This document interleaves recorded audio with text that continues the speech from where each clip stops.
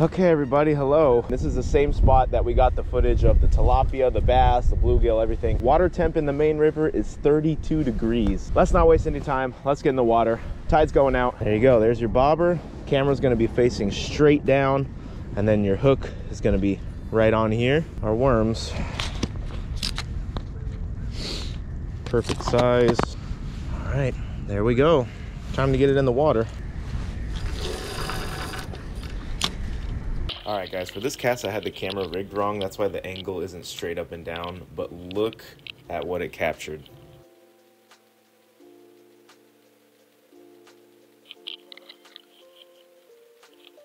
Hundreds of fish down there. Bass, bluegill. Oh, man.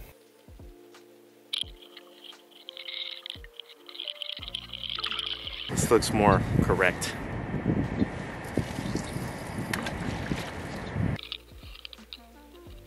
All right, so I wanted to try out this bobber accessory, kind of just drifting through all these fish here. Probably about 10% of all those fish are actually active right here. But as you can see, they're loaded. They're stacked up in there.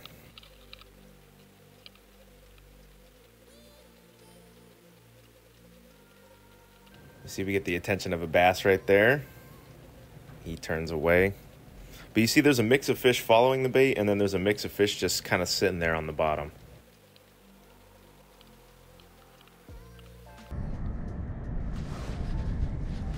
Oh my God. We just got destroyed.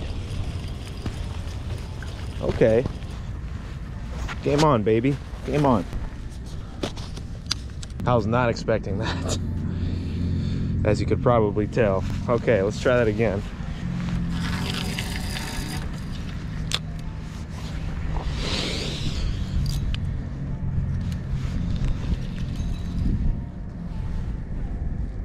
Also, when I see the bobber go down, I'm setting the hook just like any other bobber, but I didn't know how these fish were having the bait in their mouth. Obviously, you know, they're just picking parts off, but I can't see that at the time. But look at all those fish down there, man. We are in like the dead of winter right now. Please don't blow over, camera. Oh, we just got bit again. And I wasn't paying attention.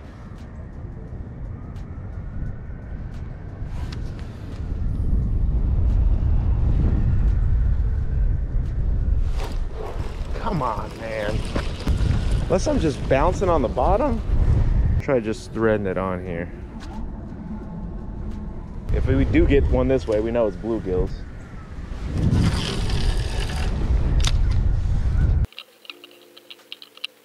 As you see, right when I threaded the worm on the hook, the fish were like, nope.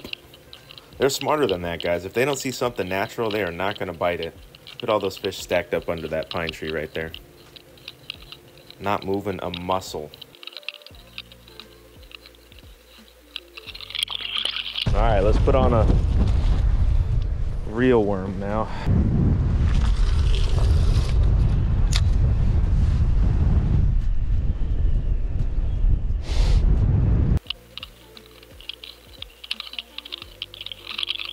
But as you can see, some of these fish are pretty aggressive for the wintertime. Are you serious, man? It's gotta be like not a fish.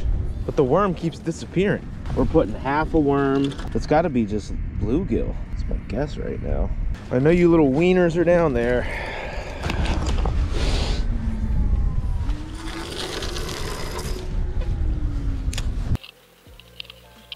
Here I started using half a worm, so you can see attention of the bass here. Not get the hook though. Most of these fish were very finicky. Oh my God. I gotta figure these fish out, man. Okay. Let's try this again. All right.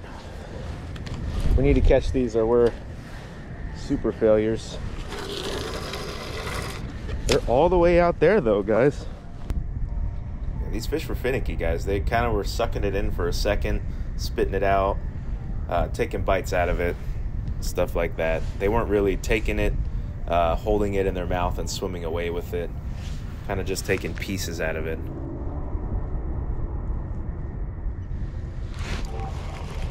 I cannot believe how hard these fish are to hook today, guys. But you see, if I just thread it on the hook. They're not gonna bite that, so.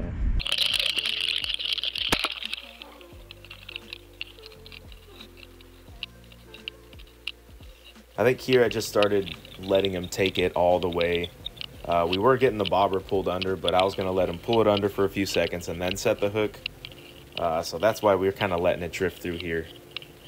You see all these bass and all these panfish. It looks like we have a mix of bluegill and pumpkinseed down there.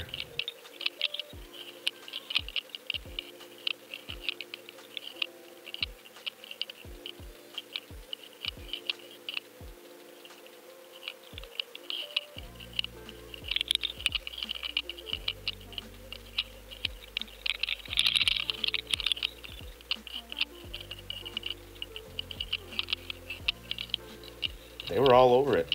In my opinion, I think they were getting more and more worked up each time the worm passed. See, they're not letting it get away.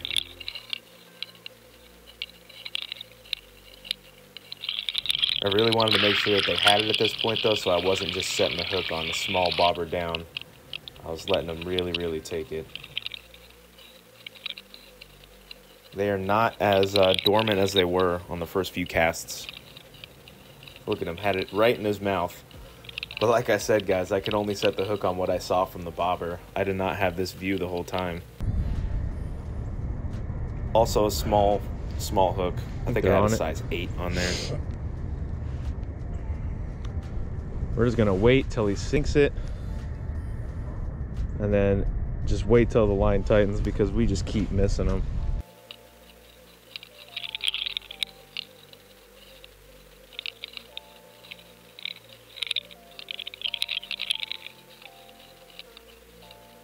As it started drifting too far away from them, they would kind of lose interest because they didn't want to move out of their way to grab it.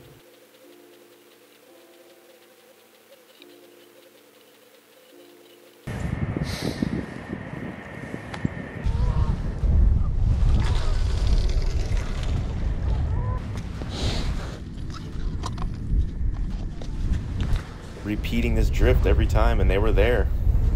We were getting bit almost every cast.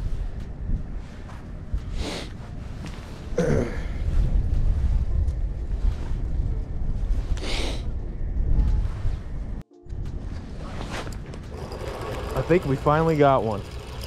I think we got one here. Exactly what I thought it would be.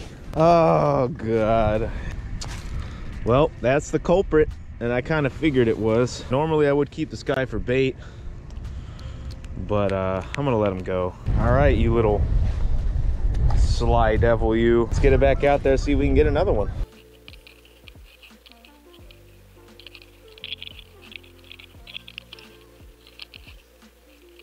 They were just getting worked up. It's really cool to see the down angle though, to see the drift that you're doing.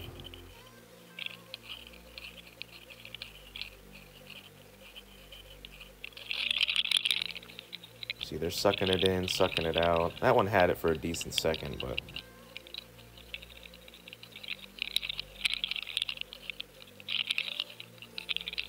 jeez. Here we don't even have bait, and they're so aggressive, they're biting the hook. Bare hook right there.